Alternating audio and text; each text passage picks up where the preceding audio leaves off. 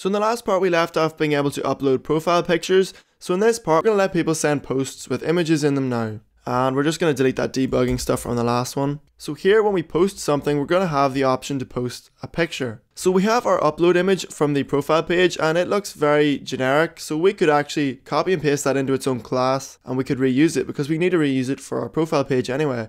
So if we create a new class, we'll call it image.php and we'll copy and paste all of this, even the query. We'll cut that and we'll replace it with image upload. We'll call it image upload image actually. So here we have image upload image. So in here what we'll do is we'll go to image and we'll create a class. And this class is going to have one method so far called public static function upload image. And we'll just paste in our code. So our query, we obviously want to be different depending on what we're updating. So we're going to copy that and we're just going to say query params. And then up here we're going to pass the query and the parameters to the function.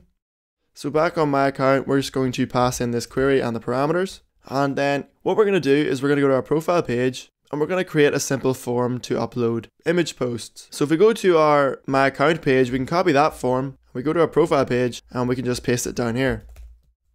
So what we're going to do is say upload an image, get rid of that post button and paste it in here. And we'll change the form action to profile and here we'll cut that text area too. So we're going to completely replace the old form with this new one and we'll delete the old form. So what we'll do is we'll refresh and we'll actually just put in like a break tag. And there it says we can add an image to our post. So what we want to do is check if somebody's tried to actually upload an image. And if we go up here to when we create a post, we can say if files, and the file we want to look for is not profile image, we want to call it something like post image. So if files post image size equals 0, that means that the user hasn't tried to upload a file and we just want to run everything normally. Otherwise we'll echo image. So we'll try and run this and see what happens. So we just put in any random post and we click post, it works fine. If I put in an image now, it says image. So here in the else part is where we want to run the image upload. So here we'll say post create image post and we'll pass it the is logged in the user ID just like before. And what we'll do is we'll go to post and we'll create this new function and it's really similar to create post. So we'll copy and paste that and paste it below. We'll say create image post. Since we're uploading an image, we might not always have a caption. So we could remove that second check. So it could be 0. We don't want to force the user to have a caption if they don't want one. And then we insert the post and then what we want to do is get the ID of the last post the user inserted. So we'll do another query. So what we'll do is we'll run a query. We'll say select ID from posts, we'll click run, and there's all the IDs from posts. And we're logged in as Francis, so we'll say where user underscore ID equals 1. And there we have all of the posts by Francis. And then what we want to do is we want to limit it to 1. We'll run that and we get 1 return, but that's the wrong one. We want to get the most recent post, not the least recent post. We'll say order by ID descending. And therefore we get the most recent post. So we'll copy and paste that. There's our query. And here we want to change user ID to user ID and then we'll create an array and store the user ID in that. Just like we'd expect, and we actually want to change it to logged in user ID. And then what we get returned, we go to the 0th index and we get the ID column from that. And that is going to be the post ID. And we actually want to just kick that out and change that to else. And take this out as well. So now we have the post ID and we could return post ID if we wanted. And then on the profile page, after we run create image post, we could store the post ID again in a variable. And then down here, what we could do is we could say image, upload image.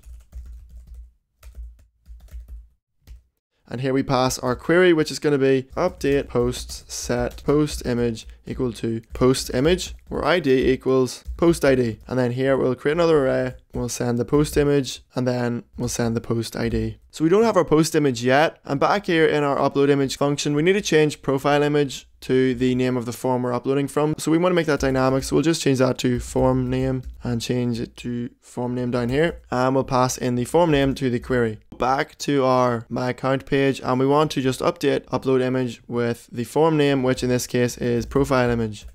Then we want to go back to profile page and we want to change this to say post image. And because we don't actually have the post image yet, what we want to do is take this array item out, because we'll have one item and then inside of the function itself we'll append on another item before the query runs. So what we need to do is once again go back to my account, and we have our profile image equals profile image once again, and what we want to do is take that out because it won't work anymore. And then we want to go to the image class, and then here what we want to do before we run the query is we have params, and we want to say params is equal to an array, and we're going to paste this array item in here. And here we have profile image, we're going to change that to form name, and params is equal to the form name because we're going to prepend on the URL we get from the actual query. And we'll change this to pre-params, and then we'll say params equals pre-params plus params. So we're adding the two arrays together, so this first item will be first.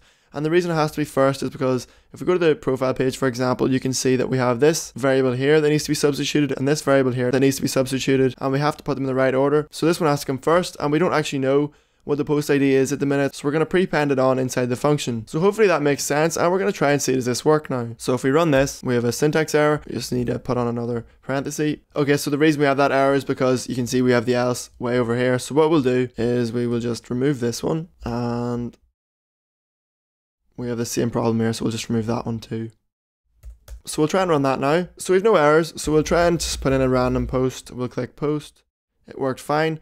We're going to add an image. We're not going to give it any text at the minute. We're going to click post, and image hasn't been found. We have another error. And we'll include image, and we just also need to put in a semicolon on this page, a semicolon on here, and down here we want to change this to upload image. So we got no errors that time, and we're going to check our database. We're going to refresh, and you can see there's the image I just uploaded, but we're not actually displaying it. So we're going to quickly go to the profile page. When we display posts, which is over here, we're going to display an image if they have one. So what we'll do before the post body is we'll just simply print out p post image. We'll refresh, and now you can see the image has been printed out, but we want to actually show the image. So what we'll do is we'll say image source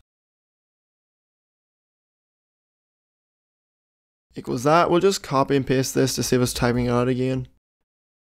And the reason we got that is because we're using HTML special chars to make sure the images can't be printed. So what we'll do is we'll copy and paste this, prepend it on before HTML special chars has a chance to run, and we'll run it now, and now the image has displayed. So we are going to end up with broken images down here, but we're going to fix that in the later part of the series whenever we're working on the design and we're actually worried about that sort of stuff. So that's it for this video. Don't forget to like, comment, favorite, and subscribe. Don't forget to follow us on Facebook, Twitter, and Reddit, and I'll see you next time.